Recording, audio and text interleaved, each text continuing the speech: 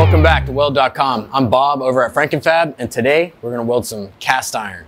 We had a member request on our forum to weld some cast iron, do a cast iron repair, or even some dissimilar metal work. So today we are going to simulate a little repair. We're just going to weld these two plates together, and then we're going to use some mild steel here to build a frame, and then we're going to use a dissimilar metal rod to weld everything out. So we're gonna make a little piece of art, and kind of hopefully it'll give you an idea of how to get the dissimilar metals running and also how to get this cast. Today we're gonna be running post alloy 50s. This is a cast iron rod, and these are 1/8 inch rod, and we're gonna be running probably about 85 amps to lay down everything. And then we're gonna use this dissimilar rod, which is also a post alloy rod, and we're gonna weld this out. So let's get set up and see where we go. All right, this is our Lincoln Tombstone, nicknamed Buzzkill. It's a AC machine. It's a 225. It's a perfect machine for what we're doing today. Those are AC rods or DC electronegative. But this is AC. We're running both of our amperages, both of our rods at 90 amps. It's a 220 machine. Basic cable setup. It's really nice. Most people got them in their garages or in their shop like me. All right, so typically when you are doing like a cast repair, it's because it broke. So this piece of, actually this is cast aluminum, but they give off the same appeal, this very porous, rough textured edge. It's pretty much a given that this thing is cast. But with the metal that we're using today, I had to cut it off. This is a decorative piece of plate. So we already pre-cut this. So they got shiny edge on them. So we're just gonna get these set up. I actually got to cut down a little bit here so we can get everything squared up. And then we'll be running these two fancy rods here.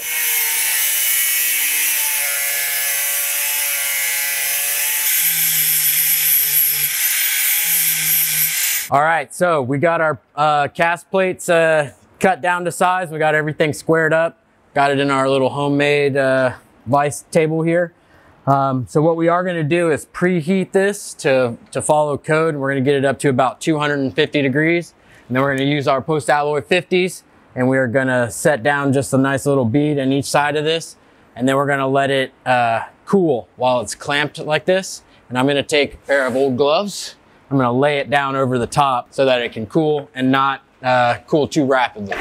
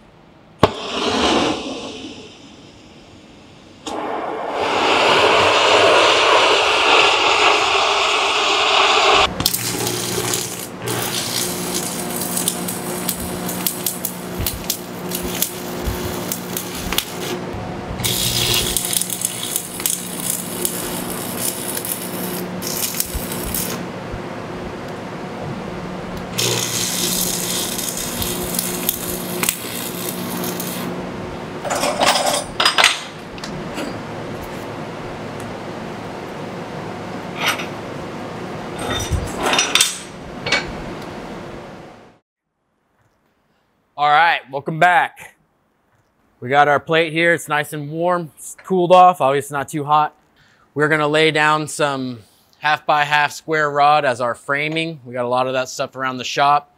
But we're gonna use this post alloy 301 rod as our dissimilar metals rod. And so we are going to simulate just tying in two separate pieces of material together.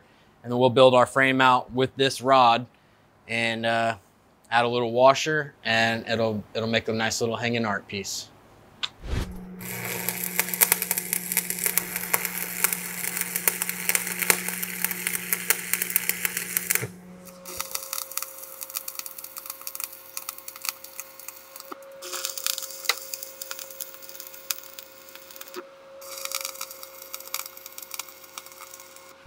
All right, so we got our cast iron tie-in right here. We used our post alloy 50 rods for the direct cast iron. They're like a 90% nickel rod. And then we used the post alloy 301s for our dissimilar metal, where we bonded our cast iron to our mild steel. They both work great. Beautiful rod. Hope you got a better concept of how to do a cast iron if you were doing repairs or if you're doing artwork. Or just some sort of dissimilar metals. If you're not sure what you're using or what you're bonding to, but you know it's steel of sorts, definitely jump on these 301s. If you have any other questions or you need help with anything, please go to our forum and connect with us at Weld.com/forum. If you want to check out our exclusive member content and perks, join our channel and support the Weld.com community. Thanks for watching.